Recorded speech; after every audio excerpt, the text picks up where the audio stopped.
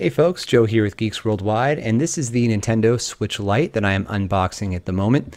You'll notice at the back left and back right, I've got some other accessories with me, including the Switch Prime. Now getting this thing unboxed, let's take a look. This is the black edition that I picked up, or I guess it's technically called gray. There's also a turquoise and a yellow one.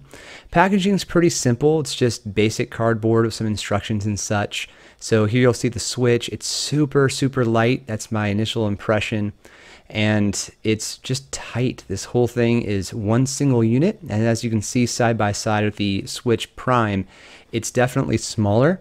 And without those detachable Joy-Cons, it's a little slippery there. Without the detachable Joy-Cons, it's way more sturdy. If you've owned a Switch for a while, you probably noticed that those Joy-Cons sort of creak.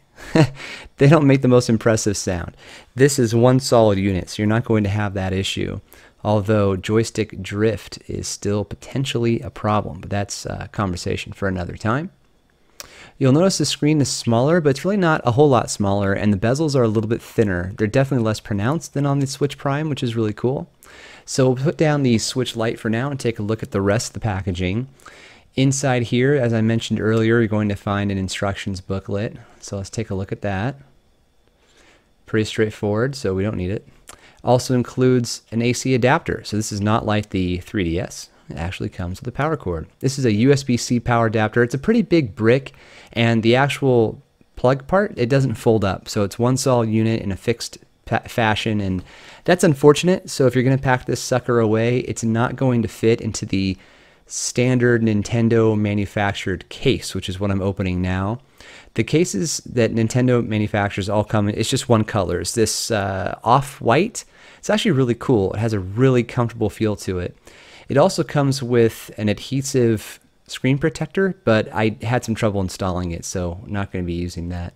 Now here with the case, it is just a zipper that's sort of tucked in underneath a plastic sleeve. Now next to this is the original launch edition Zelda Switch Prime or Switch proper carrying case. It's way smaller. There's still room for 8 games, which is really great. And this little accessories bag. So again, you're not going to put that giant power brick in there, but maybe you'd put some headphones, I guess, if you don't mind having some headphones that just stick into your ears. So the whole package is just so much smaller, and I love that. So here we go, Switch Prime next to the Switch Lite. I mean, the package, it's just insane.